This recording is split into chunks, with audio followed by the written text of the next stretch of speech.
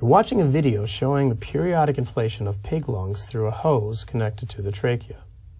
Hypnotic, mesmerizing, and it does a really good job of driving home the dynamic nature of lung tissue. The function of our lungs in exchanging gases between air and blood is a pretty standard concept that you were probably first taught back in grade school. In this video, we'll take it several steps further as we look at the detailed anatomy of the human lung.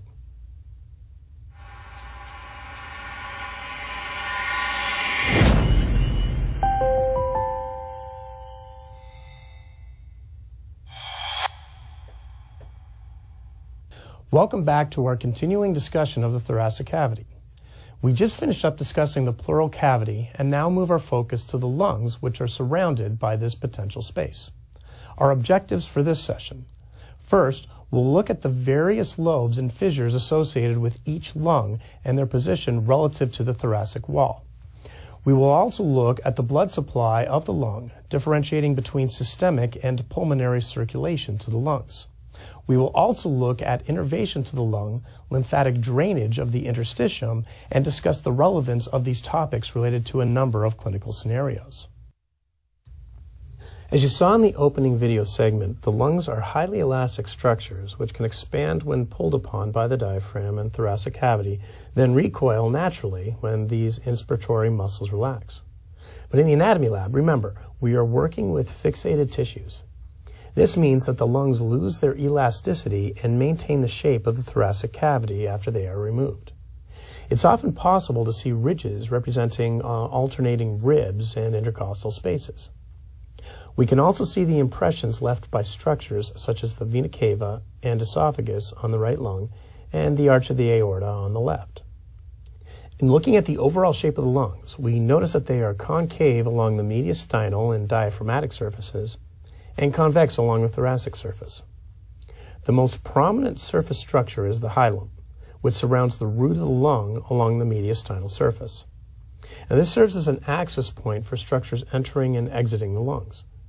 Identifying the specific structures can be a little tricky, especially if the root is transected close to the lung, after the primary structures begin to branch. Typically, the pulmonary artery is found most superiorly. It's unique among arteries in that it carries deoxygenated blood towards the lung for gas exchange. The walls are smooth, and when compared to the pulmonary veins located more anteriorly within the root, they tend to have a slightly thicker wall. Posteriorly in the root is the primary bronchus, which serves as the conduit for atmospheric air passing into and out of the lung. This wall is the thickest to be found in the root, and it's characterized by the presence of cartilage to maintain the airway lumen. A number of smaller structures pass through the root of the lung, including nerves and lymphatics. Of particular note are the bronchial arteries and veins, which are found just posterior to the primary bronchi. They're rather small and not originally even pictured here, so let's draw them in.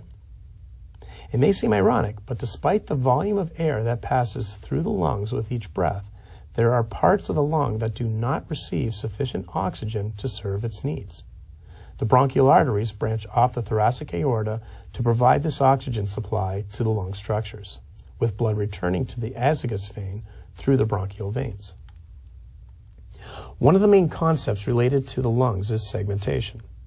You have these major primary vessels and conduit air channels that split into secondary segments, then tertiary, and on until we end up with microscopic respiratory segments that maximize surface area at the blood-gas interface. Just take a quick second to reinforce this point. These terminal structures are considered the respiratory portion of the circuit because this is where gas exchange is allowed to occur.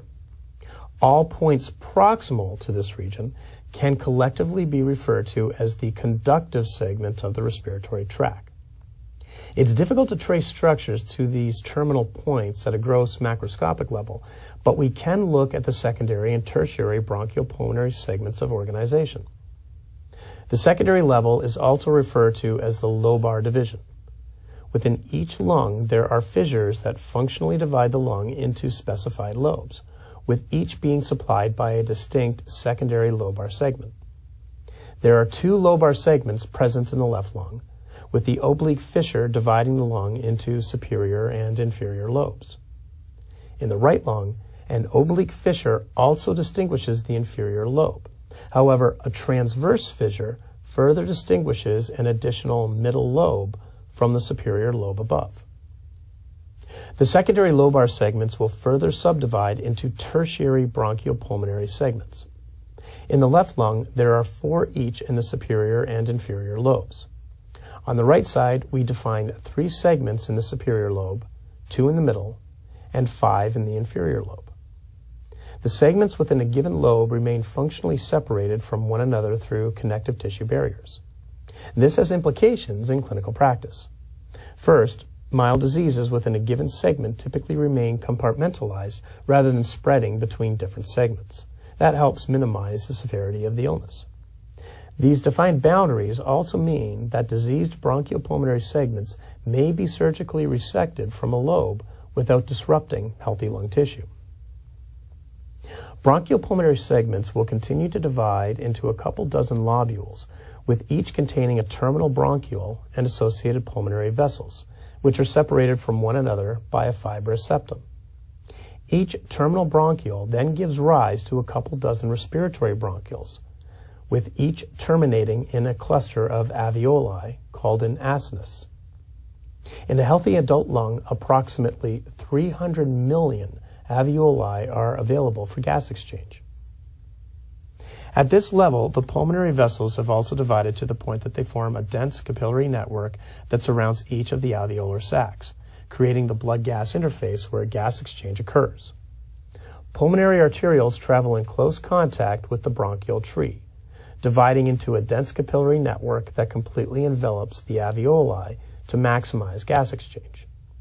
The oxygen-rich blood then collects into venules that run in the interlobular septa, ultimately fusing to form the pulmonary veins that return blood back to the heart. Let's pause for a moment to discuss lower respiratory tract infections. This is a term used to describe an infection of the airway passages of the trachea or structures distal to this point. The term upper respiratory tract infection is restricted to the larynx and more proximal structures. The most common lower tract infection is bronchitis, which affects the conductive segments of the respiratory tract. Although a number of causative agents have been identified, over 90% of all cases can be attributed to viral infections. Bronchitis is characterized by a productive cough that produces green or yellow sputum, which is the body's way of protecting the lower portions of the respiratory tract by clearing out infectious agents through mucus secretions. While a low-grade fever may accompany bronchitis, it's an inconsistent finding. Acute bronchitis will typically resolve within a few weeks, but it can progress and become chronic bronchitis, which is defined as lasting for more than 3 months and occurring in at least 2 separate years. By far, the biggest contributing factor to developing chronic bronchitis is cigarette smoking, which increases the rate of mucus production and slows the rate of ciliary movement to clear out the airway. Another common type of infection is pneumonia. Now, in a healthy individual, the immune system neutralizes airway pathogens and the mucus secretions clear debris from the respiratory tract. If either of these processes are compromised, an infection of the conductive bronchial tubes may progress to the respiratory bronchioles and alveoli, resulting in pneumonia. Now, this is a much more serious condition because the thickening of the alveolar wall through inflammation and accumulation of fluid in the sacs compromises gas exchange. As you might expect, populations with weaker immune systems, such as the very young and very old, are at an increased risk for developing pneumonia. And again, smokers are at a higher risk because of overly poor respiratory health. In addition to the cough seen with bronchitis, fever and chills are common with pneumonia. The inflammation will also lead to increased capillary permeability and pleural edema. As described in the previous section, this can result in pleural effusions that may be visible on radiographs. As in many other regions of the body, lymphatic drainage is critical for normal lung function.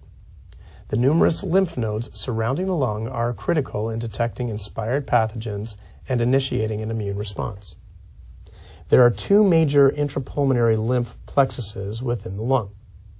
First is the deep plexus. This lines the branches off the bronchial tree and drains the lobules. The second, not clearly shown in this image, is the superficial plexus, which lies just beneath the visceral pleura, draining the tissue just deep to this membrane. These two divisions come together at the hilum, where they drain into the bronchial pulmonary lymph nodes. From here, the lymph will continue into the tracheobronchial nodes surrounding the primary bronchi and continuing up on either side of the trachea.